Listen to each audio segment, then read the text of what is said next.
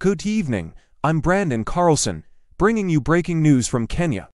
In a historic move, President William Ruto has appointed the first female commander of the Air Force, marking a significant milestone in the nation's military history. Major General Fatuma Gaiti Ahmed has been appointed as the first woman to lead one of Kenya's military services, taking the helm as the commander of the Air Force. This appointment comes alongside other significant changes in military leadership following the tragic loss of the previous military chief and others in a recent helicopter crash. Alongside Major General Ahmed's appointment, General Charles Kahariri has been promoted to fill the vacant position. Major General Ahmed's illustrious career has been marked by several groundbreaking achievements in a traditionally male-dominated field. Notably, she became the first woman to rise to the ranks of brigadier and major general within the Kenyan military. Her journey began in 1983, when she joined the military under the Women's Service Corps, a pioneering unit dedicated to women's service which operated separately from other branches of the Defense Forces.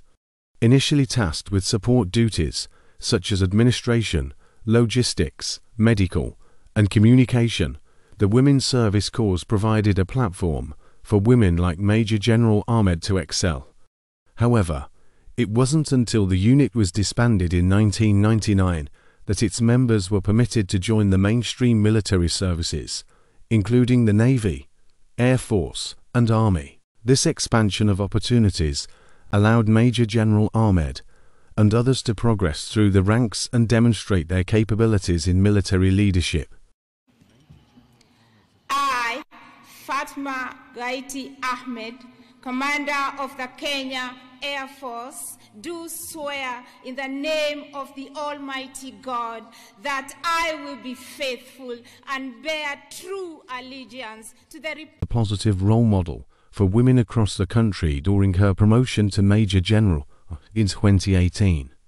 In an interview with Citizen TV in 2018, Major General Ahmed revealed that despite facing discouragement from some family members who believed the military was not a suitable profession for women, she remained determined to make a difference in her life. Inspired by an uncle who served in the military, she embraced the values of discipline and hard work that have guided her throughout her career. Major General Fatuma Gaiti Ahmed's appointment as the first female commander. Major General Fatuma Gaiti Ahmed's appointment as the first female commander of the Air Force symbolizes a significant milestone in Kenya's military history, underscoring the nation's commitment to promoting gender inclusivity and recognizing the invaluable contributions of women in all spheres of society. This is Brandon Carlson reporting for Breaking News TV. Stay tuned for further updates on this developing story.